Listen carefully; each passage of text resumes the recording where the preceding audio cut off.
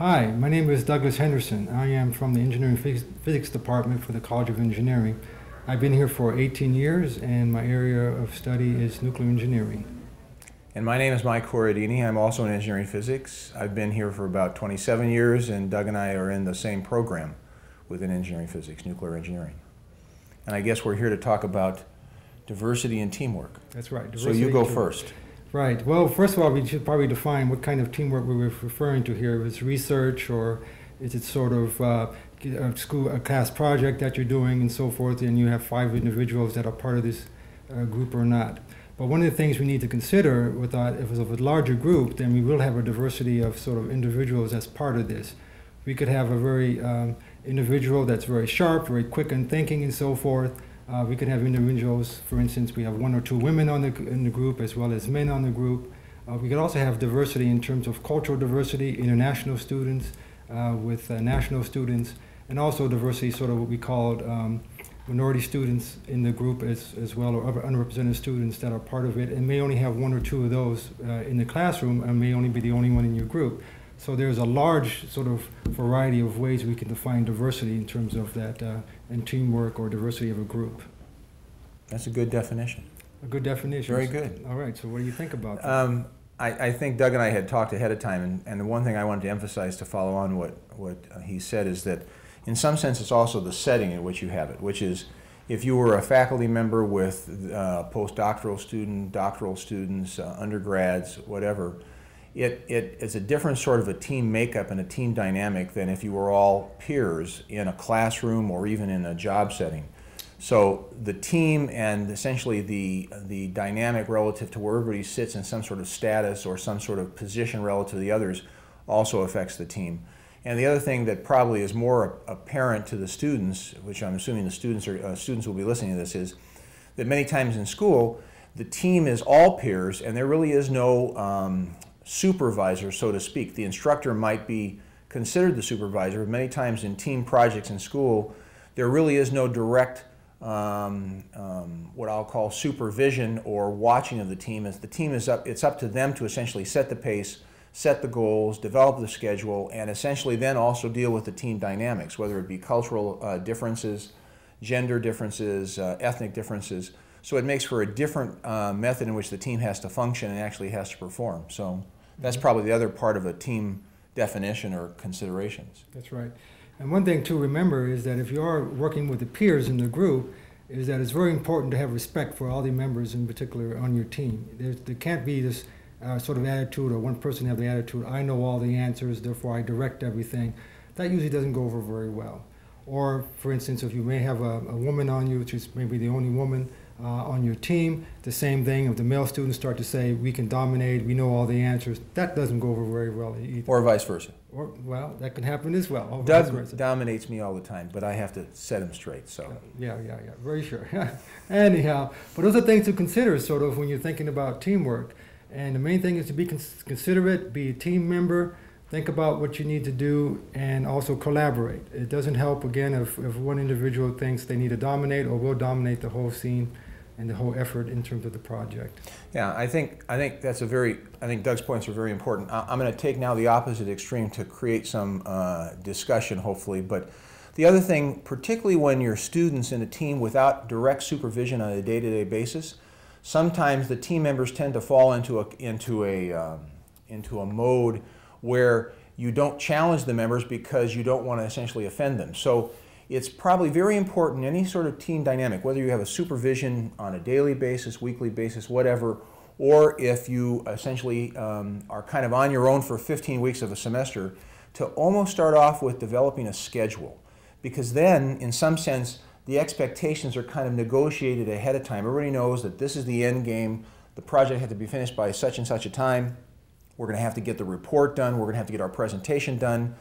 You also have to think sometimes of a division of labor. That is, he does all the talk and I do all the calculations, and he gets the good grade and I don't, or whatever it is, right? But in some sense, a division of labor, kind of a schedule, so that before you get into it, and some people might tend to dominate or others might tend to sit back and let things kind of cook along, everybody has an expectation of what the timeline is, what people's general duties are, who's in charge of what, so that that essentially creates a feeling that everybody kind of has developed the ownership and the complete schedule and dynamics of it, at least to begin with. And that probably gets you off to a good start.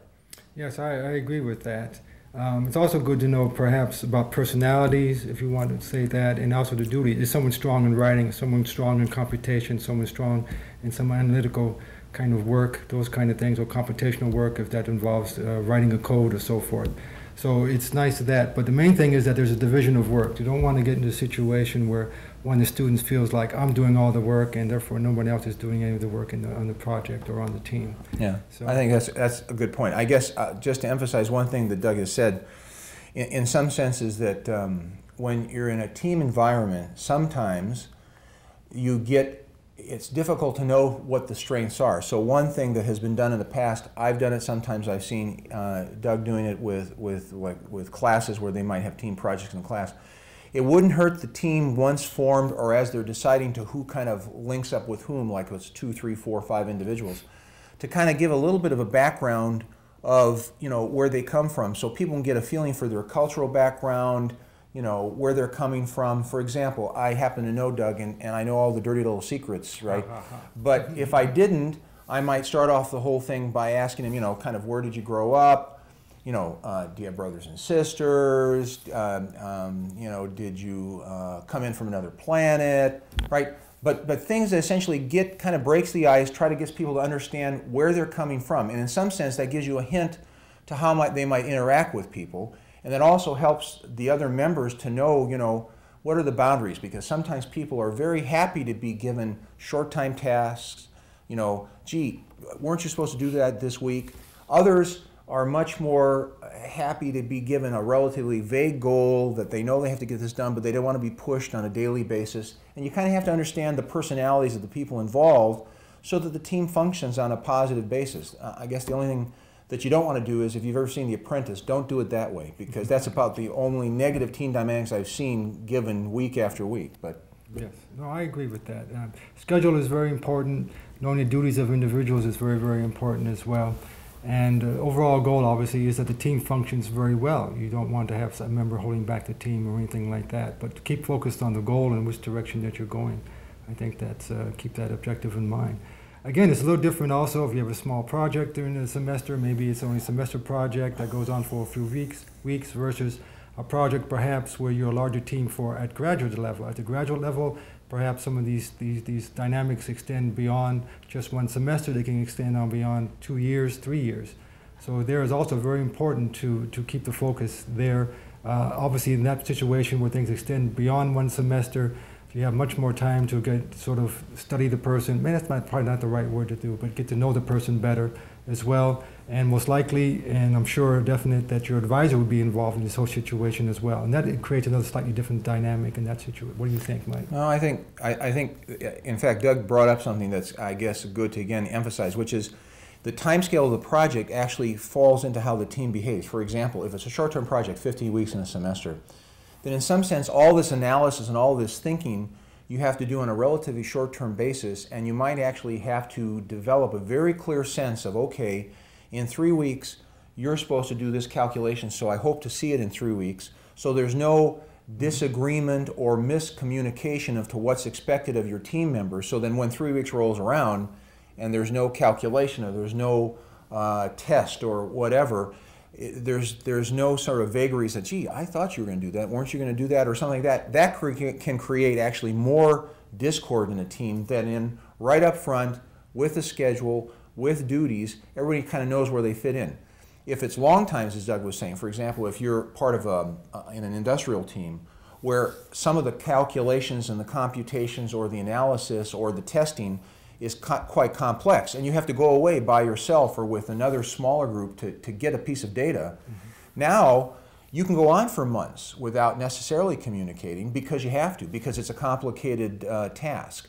And then you've got to get back together and do it. And in some sense, the shorter the timeline, the harder it is to behave as a team effectively, because that time schedule is sitting there kind of gnawing at you to do things. So, as he said, develop the division of labor, get the schedule out there so there's no miscommunication, and then, even though it's a short time, it'll actually probably go quite much go much better. Mm-hmm. So very good, very good.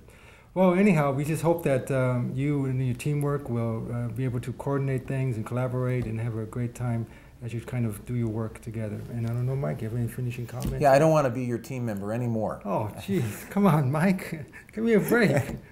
So I hope this helps. Thank you very much. Thank you very much.